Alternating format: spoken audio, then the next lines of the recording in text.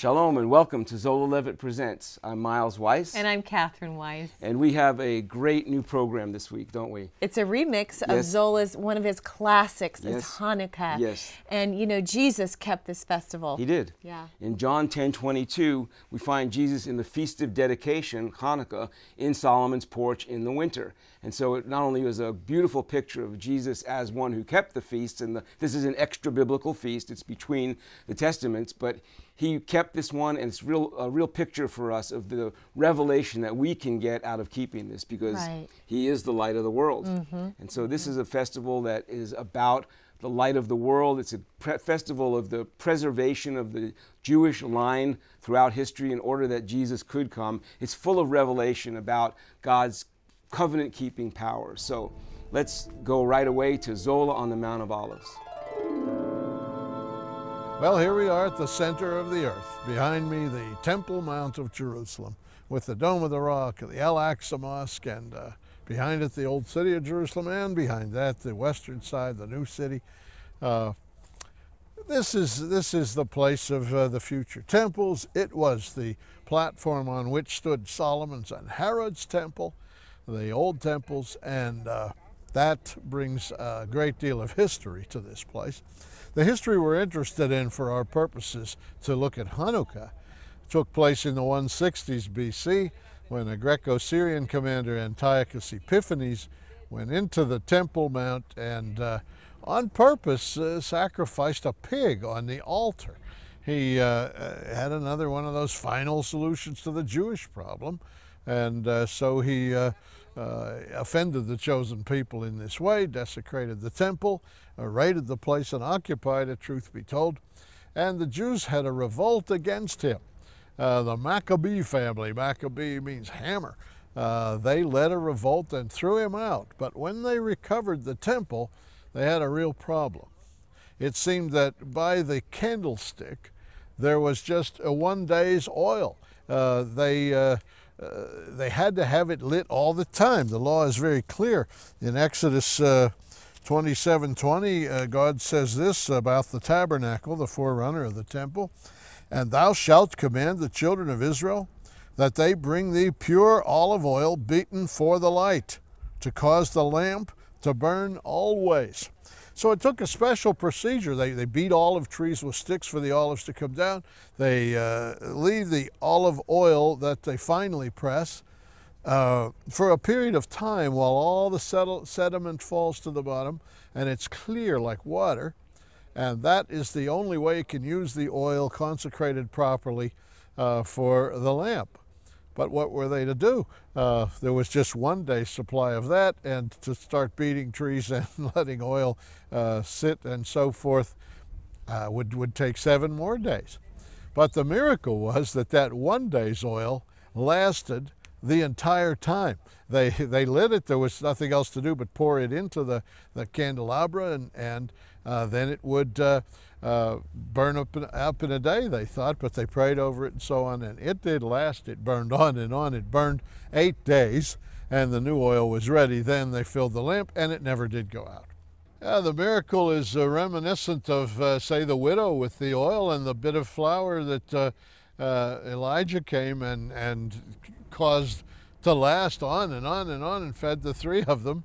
That was only 1 meal's worth. She said she was going to prepare it for her and her son, and then they were simply going to sit down and die. There was terrible famine. They had nothing else. And then the loaves and the fishes of Jesus were one little boy's lunch. 5 loaves and 2 fishes. We eat those at breakfast here, small loaves and 2 bits of fish. And he took out of that basket enough to feed the 5,000 people, and there were 12 baskets of leftovers. God can make things last on earth as he chooses, and this was another instance of that oil. And it caused the creation of a new menorah. Now, a menorah is a candlestick. This is one. This is a Hanukkah menorah. This one back here is the original temple menorah. That is the one in the tabernacle. It has 7 branches, as you can see, a middle one here, and these others around it. One lights those with the middle candle. In the menorah, there is a center candle with 4 on either side. It looks like 9. It's really 8, but this one is called the Shamash candle. You light all the others with this one. The first night you light the first, the second night the first and second, the third night the first 3, and so forth. Obviously, this is the Messiah. How the Jews could miss it is a mystery. Of course, he's the one. His flame ignites all the other believers in turn, and that becomes a type of the Messiah, a real symbol of him. There's a jar to fill the old candlestick with oil at the bottom. The new menorah, of course, has candles in it, or it's represented by a beautiful modern Israeli creation based on the old oil lamps, and there's the jar, the shamash, the servant. Also, there's a dreidel. This is a little top. You can see there letters on it. The letters are Nun, Gimel, Hey, Pei. They make an acronym that says a great miracle occurred here. When I was a little kid, we played with these dreidels. These games you play to spin the top, and it lands on a certain letter. We sang a song. It went, dreidel, dreidel, dreidel, I made it out of clay, da da da da da da da da da, and so on. This is a happy holiday, a triumphant holiday, and no wonder.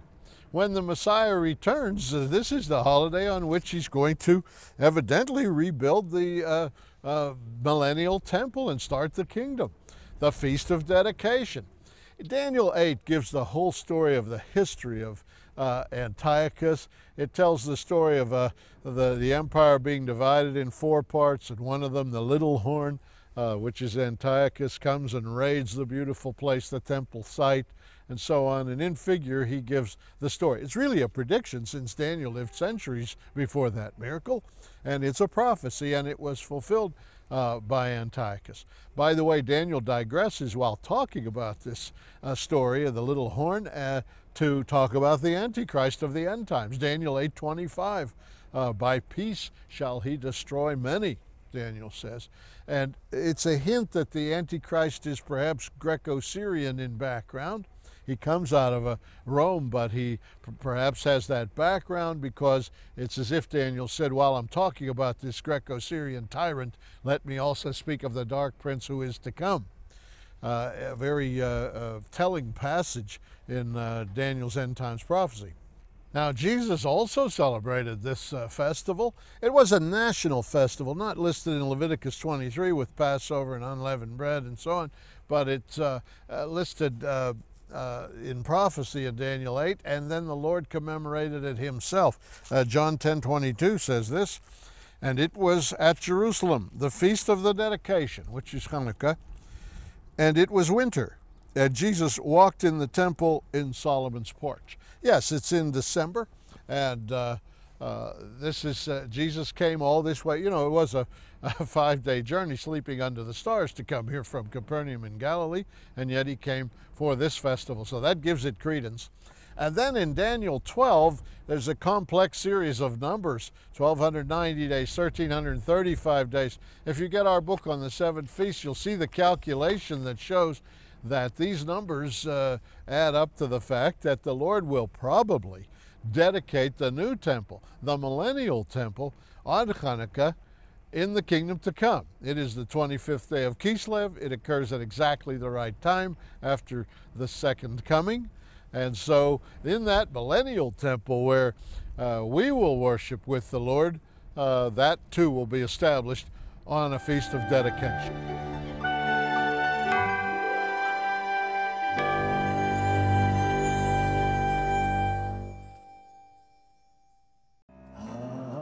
The Bible lands.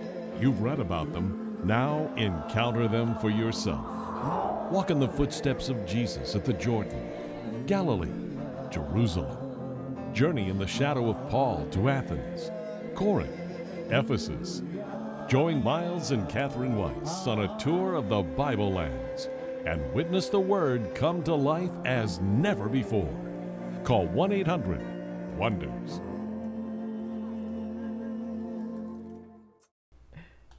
The Feast of Dedication, the Feast of Lights, and it's also Hanukkah. Yeah.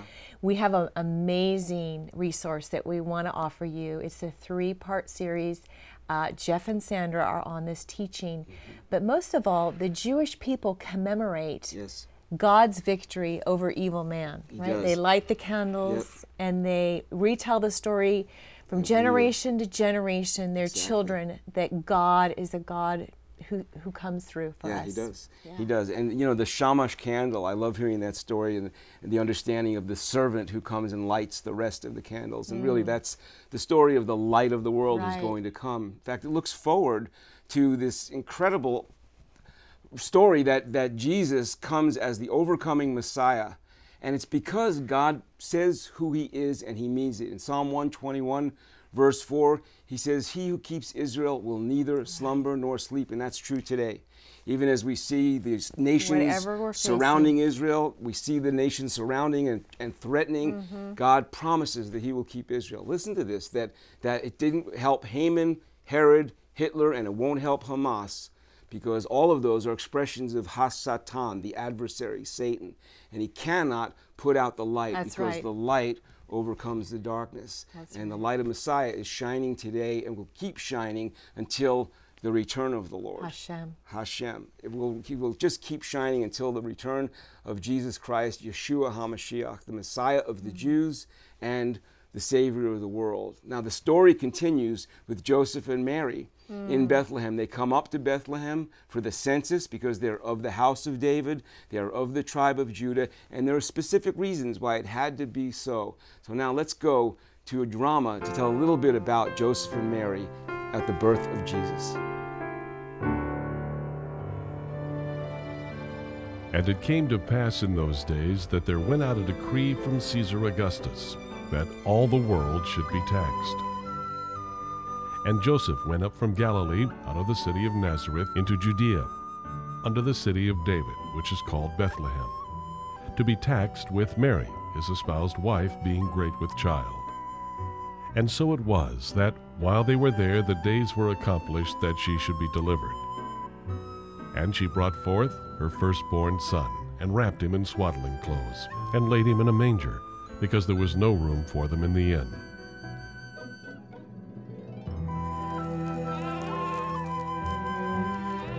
And there were in the same country shepherds abiding in the field, keeping watch over their flock by night. And lo, the angel of the Lord came upon them, and the glory of the Lord shone round them, and they were sore afraid. And the angel said unto them, Fear not, for behold, I bring you good tidings of great joy, which shall be to all people. For unto you is born this day in the city of David a Savior, which is Christ the Lord. And this shall be a sign unto you. Ye shall find the babe wrapped in swaddling clothes, lying in a manger.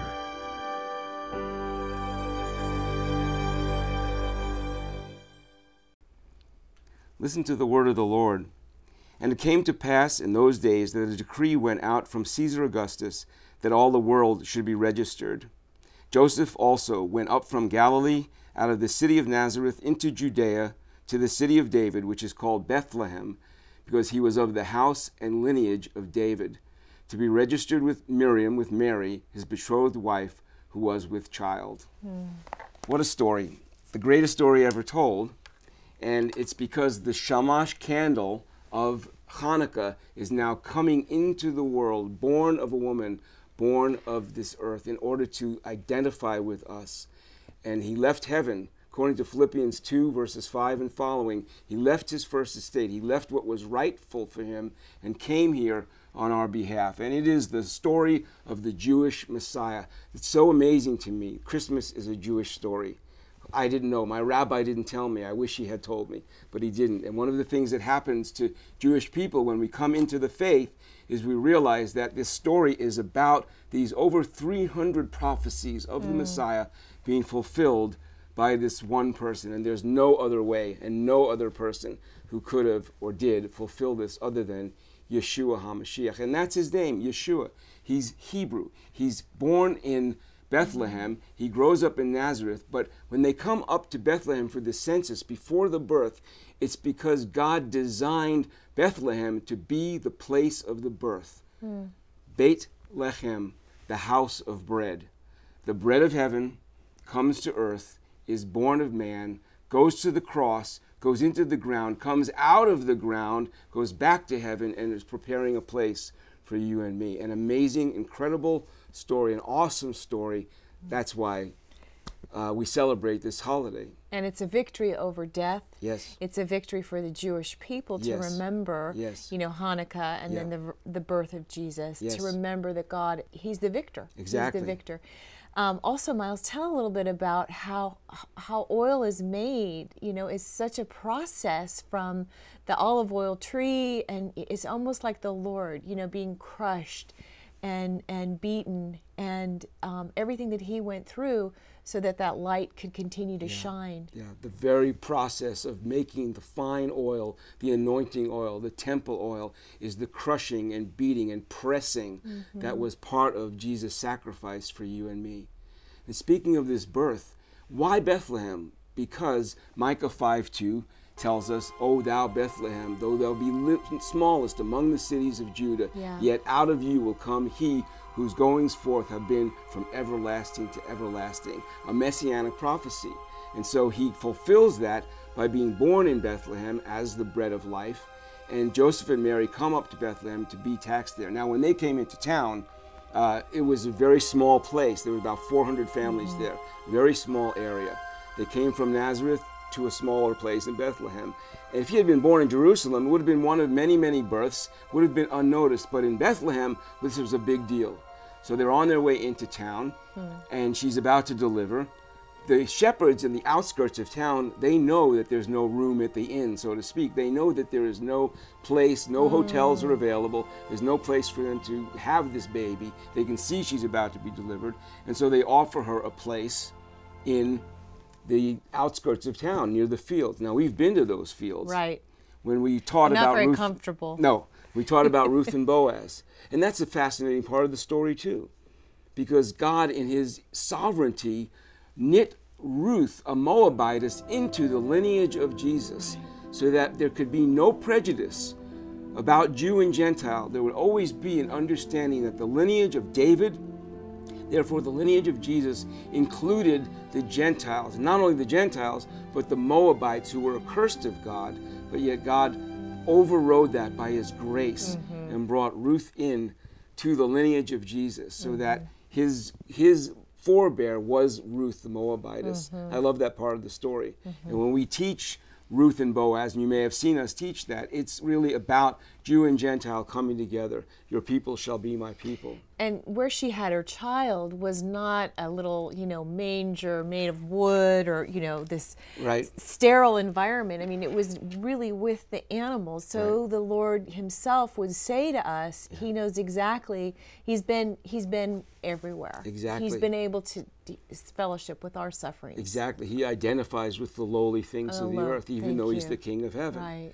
He identifies with the lowly things of the earth. In fact, if you've come with us to Israel, you know that there are very few wooden buildings. There's no trees. There are olive trees, and there are trees that are used for other purposes. Olive trees for food, for oil, for light, and for teaching. But there's not any lumber for building buildings. Everything's made of stone. So the likelihood is that this was not some Hallmark card picture of a barn out in the western Pennsylvania somewhere. This was probably a cave or some very, very rough stone structure where the animals were kept. It was not pretty, it was not sterile, it was pretty rough. And there's purpose in that as well, because He identifies with the early lowly things of the world. And yet God brought kings to honor His birth. Exactly. The Magi come to worship, they come to say yes to the king, and that's why the story of Herod trying to get rid of all the children under 2 years old is so fascinating, and is a repeat of the story that happened to Moses, who's a type of the Lord, because God's always trying to and always will bring forth His purposes, but there's always opposition. And there was opposition to Jesus as well. So we can't faint or fall afraid when opposition happens, but we face it with faith in the Lord. Exactly. And that's, you know, one of the tie-ins also to the Hanukkah and the 8 candles, the new beginnings. The number 8 is new beginnings. There's 8 candles that are lit, and it's a picture for us of the new beginning that God wants to bring, a rededication of self to the purposes of God, just as the coming of Messiah is a new beginning for the whole earth. It's an opportunity for the entire world to turn to the King of Israel, and that's what the birth of Jesus is about. In John 8:12, Jesus says that he is the light of the world. Right. In John 1:4, we hear that the light of life comes to light man. And Matthew 5:14 speaks because of that light, because of the light coming, because of him being the light of the world, we are to bring this light to those around us. That's why I love doing these programs, because we get an opportunity to bring the light of life to the world at large. And this program brings the connection between the Jewish heritage and the living branches that we are as Gentiles, grafted into the root. Exactly. That's why when we, in our home congregation, we call this message Hanukkah, Christmas, and You, because it really does connect the seamlessness of Hanukkah and God, his preserving power in order to bring Christmas, the birth of Jesus, and because of that, salvation for you and for me. You know, why December 25th? We don't really know when Jesus was born. There's controversy. Zola believed it might have been in spring, but he's openly said, maybe not, we're not sure. Some people believe Jesus was conceived as the light of the world at Hanukkah and born at Tabernacles as God with us, Emmanuel. He might have been born at the spring when the shepherds are out in their fields. It's very possible that it was a springtime. But he gives us dates, and they're very concurrent in his word. Well, when it comes to the feasts of the Lord, the dates are known. When it comes to extra biblical information, like when the birth was, we can't be exactly sure. But why did they pick December 25th? It probably relates to Kislev 25, which is the winter holiday season. And so they probably took that date and made it the birth of Jesus for convenience. And it really ties it into Saturnalia and the existing festivals that were taking place at the time. But that's not so important. What is important is that he came for you and he came for me. Right. And because of God's covenant-keeping power, he preserves the line of the Jewish people so that the Jewish Messiah could come to earth, so that you could say yes to him. And so today we're hoping that as you hear this message, that you will say, yes, I see that he is the light of the world. And I say yes to you, Yeshua. Come into my life. Come into my heart. I want to receive you as my Messiah, as my Savior. Forgive me of my sins. Take me into your life. Give me your eternal life so that I can be with you forever.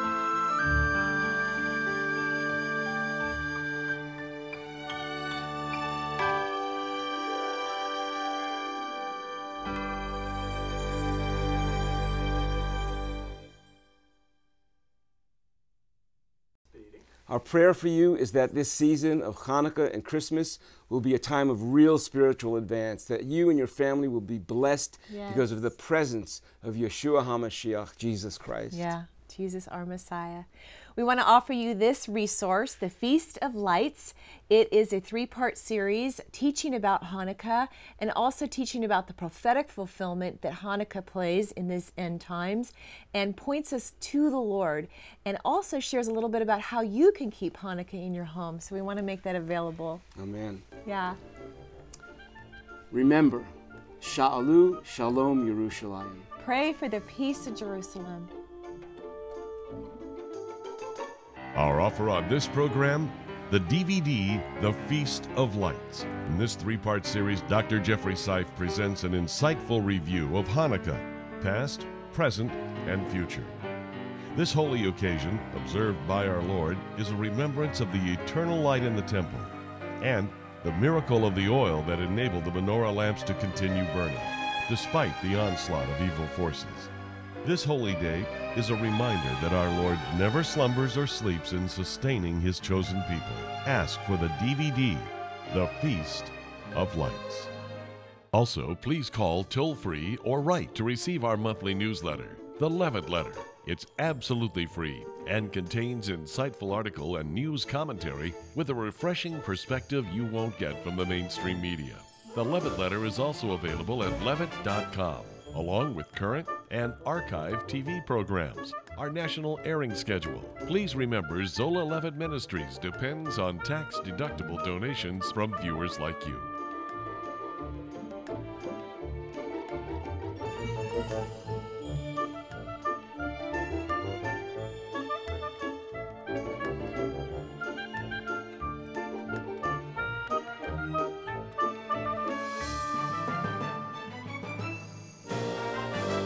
This has been a paid program brought to you by Zola Levitt Ministries.